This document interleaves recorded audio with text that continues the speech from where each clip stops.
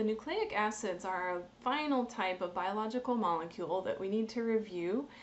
And nucleic acids include DNA and RNA. That's it, just those two molecules. So DNA, of course, is what encodes all of our genetic information. RNA is something that acts kind of like an interface between DNA and the rest of the cell. So RNA is the molecule that carries the message encoded in DNA, carries it out to a ribosome in the cytoplasm of the cell. We'll be reviewing this in the next chapter when we talk about cells in more detail. Nucleic acids, their structure consists of nucleotides that can be attached together. So this is one nucleotide right here. It has a 5-carbon sugar, it has a phosphate group, and then it has a nitrogen base. And that nitrogen base, that's the thing that we like to refer to with a letter. It's either an A, a T, a G, or a C if we're talking about DNA. The bases are capable of forming hydrogen bonds with each other. So let's jump down to this schematic here. Here we have one DNA strand, and over on this side we have its complementary sequence. Okay, so 2 DNA strands, and they are bonding to each other via hydrogen bonds between those bases.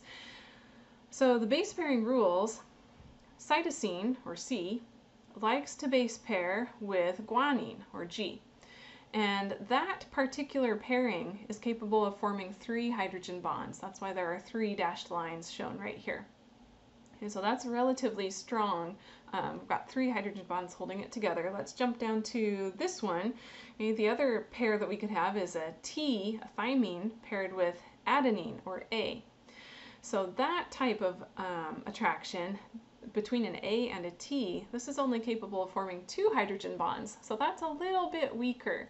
And there are some interesting consequences of that when it comes to DNA replication and just expression of genes that are encoded in DNA. A lot of times the expression starts at an AT-rich region because it's a little bit easier to pull those strands apart at that location. Okay, so definitely know the base pairing rules, definitely know the 4 bases that are in DNA. And then the other thing that you need to know is what's the difference between DNA and RNA. So how does RNA differ from DNA? RNA has a different sugar than DNA. It is a ribose sugar instead of a deoxyribose. And if we jump over here to the structure and just look literally what is the difference, these sugars look exactly the same except for one thing. At this location right here, deoxyribose is missing an oxygen. That's why it's called deoxyribose. Whereas this one has its oxygen. And so this structure, this sugar, is just called ribose. So that's really the key difference in terms of the structure.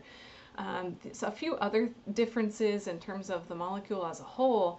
RNA tends to be single-stranded, whereas DNA likes to be double-stranded. So RNA doesn't really form those hydrogen bonds that we were just talking about. And then the other key difference is the fact that RNA has a different base. Instead of thymine, it has uracil. So anywhere that there would have been a T, just remember it's substituted with a U in the case of RNA.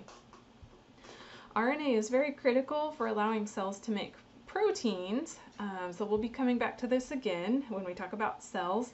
And then there are also going to be some energy molecules, definitely ATP we'll be learning about. This one is something that is related to RNA. Its structure is very similar to RNA. It is essentially it is a nucleotide with adenine as its base.